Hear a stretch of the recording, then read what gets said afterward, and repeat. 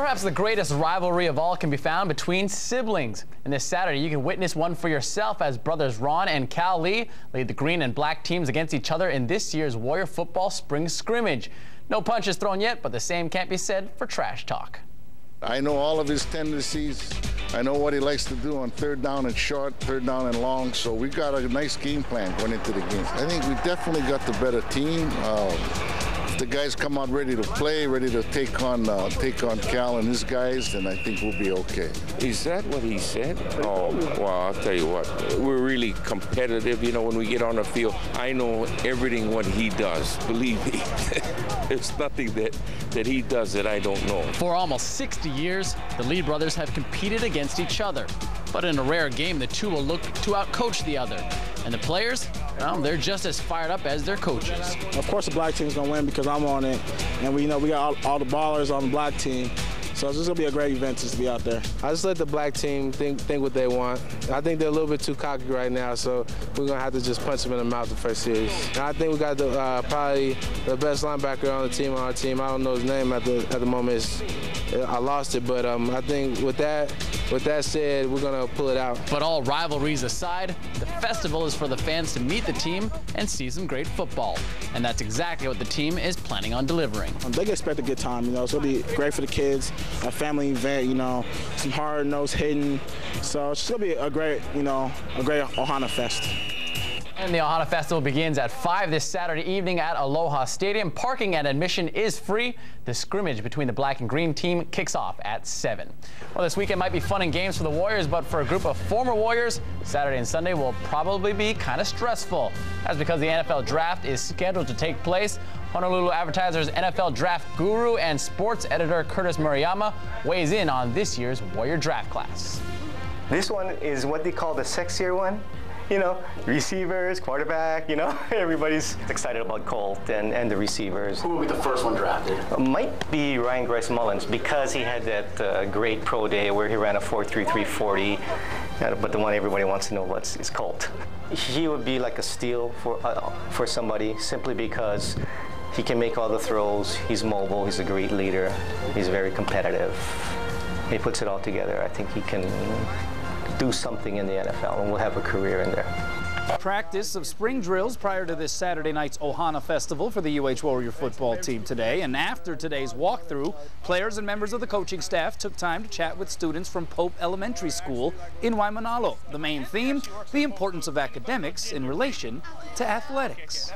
How you doing, everybody? Let's talk sports. Just before that scene, it was a whole different type of scene as the Warrior players split up according to the teams they'll be playing for come Saturday night's spring scrimmage and perform the spirited ha'a and haka, essentially staking their claim as competitors. The green team versus the black team. And while the Ohana Festival is all about having a good time and engaging with the fans, when it comes time to snap the football, expect the heat to rise. There's some competition going, even in the locker room. Guys don't want to talk to me because I'm on the black team. It's all good competition. I hope guys are ready to play on Saturday. There's a lot of laughs and jokes and stuff, you know, but I'm sure right when the game starts going, you know, I'm pretty sure flares are going to start going off. The competition's really gearing up. I think Ron Lee's having a pre-game meal at the on before the ball game, and you know, it's fun. The offense threw a trick play in, so Cal's going to blitz a little more now. So, you know, it's building up into a fun deal.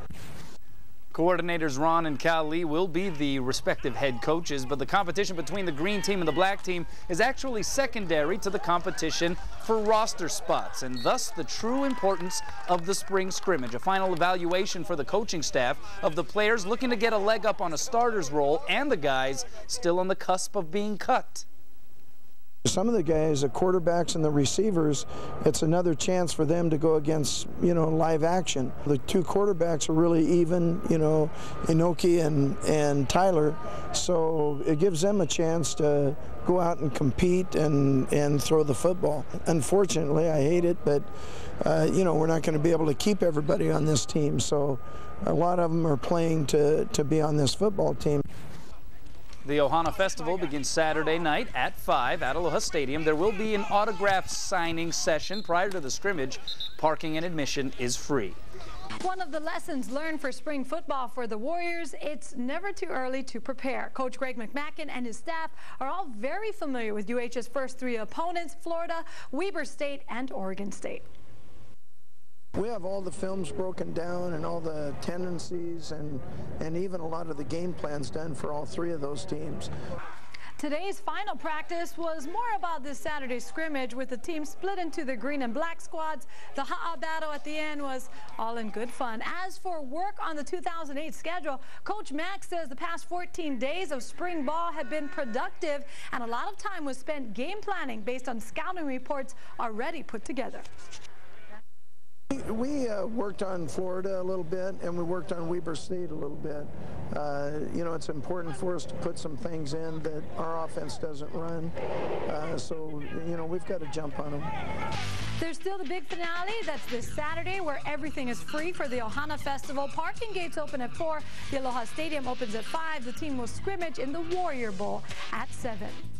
Meanwhile, just days away from the NFL draft, today former Warrior QB Colt Brennan was interviewed on the NFL Network. Colt says what's put him at ease going into this weekend is a conversation he had with Steelers quarterback Ben Roethlisberger. I got a chance to hang out with Ben at the Super Bowl, and it was a great experience, and he was a cool guy. I got a chance to work out with him one time.